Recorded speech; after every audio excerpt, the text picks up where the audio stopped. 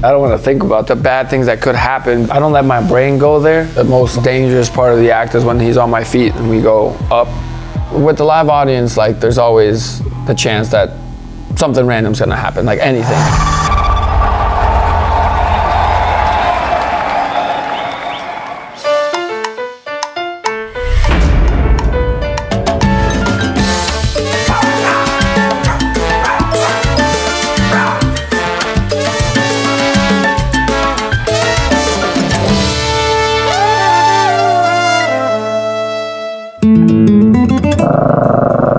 So the act that I do is a hand balancing acrobatic with your Chihuahua act. I still not nailed down the name of how I would describe my act. I'm a 5th generation performer on my mother's side.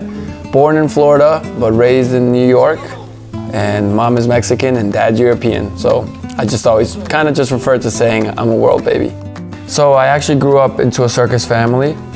So when you're a circus kid, you kind of grow up learning different things. I was unicycling when I was like 7 and juggling when I was 8 and doing like walking wire when I was somewhere around that age. And then when I was 10, I started doing hand balancing.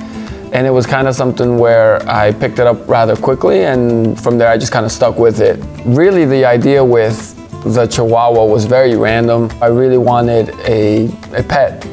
So my parents got me a Chihuahua because he was small and easy to travel with. It was Scooby at the time, and he would do this thing with his paws when he moves his paws up and down. And one time I was laying on the floor watching TV, and he was sitting like on my back, just hanging out there while my dad was eating. And he wanted whatever my dad was eating, so he started doing this thing with his paws up and down, and it was kind of funny to us. And my dad was like, why don't we bring him to practice and try that trick that you do, and we'll put him on your back and see if he does it there, like maybe it's a trick.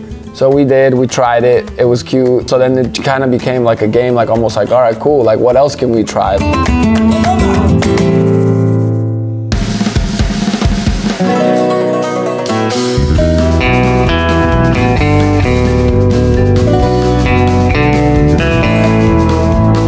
Personally, I feel like the trick to training them is to not make it seem like training. And I can speak from personal experience. When I was a little kid and I had to go practice, I wasn't the biggest fan. I was like, oh, like I gotta go practice now.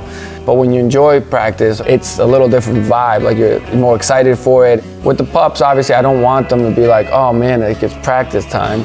Like you want them to want to do that. And my expertise, I just want it to be so that they think like we're playing around.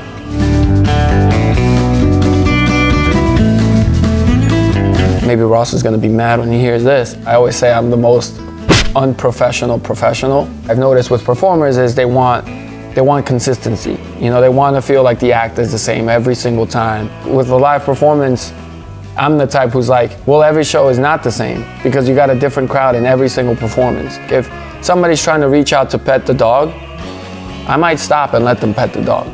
Even though the show's supposed to be our time to, as an audience, to kind of get away from reality, it also brings us back down to earth to be like, oh wait, he is just a person with his dog. Like, and that almost makes what you do on stage even more impressive.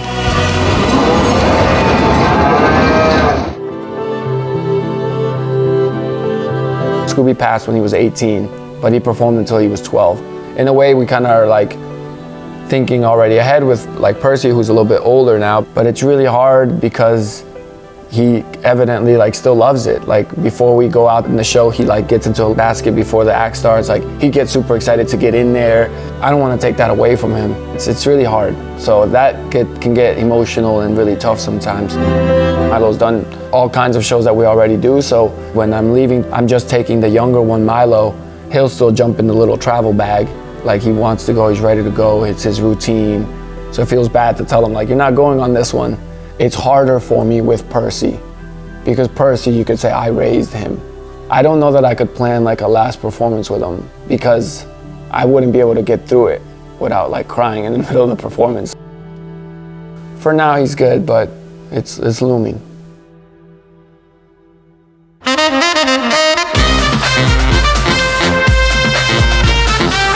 You know, I do go to the gym probably like 5 days a week at least, and then, you know, do workouts and stuff like that. But when we're also working 5 nights a week, you kind of have to balance that out. You know, you don't want to overwork yourself. So it's really me that has to train every day, if you put it that way. Whereas like, they don't need to train. They know what they're doing. Like, I feel like for them, it's kind of like riding a bike, and it's just like a routine. Like they won't forget. Everything that we do, everything that we have is almost like thanks to Scooby, because if he didn't start it, like we wouldn't be doing this. Like it just started so randomly that I owe like all the gratitude in the world to a little like 6-pound Chihuahua. The thing that I love most about what I do is that you get to give people a feeling, that power of being able to, whether it's motivate or lift somebody up, is very special. And as performers, we get that when we're on stage.